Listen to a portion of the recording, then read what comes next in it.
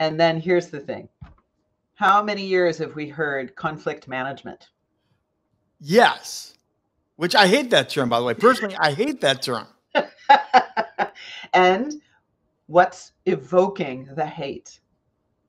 Because probably me like you, I enjoy at some level the fact we do need to wrestle. To get to the next level, you do have to wrestle, even with your own team, to get to where you really want to get to.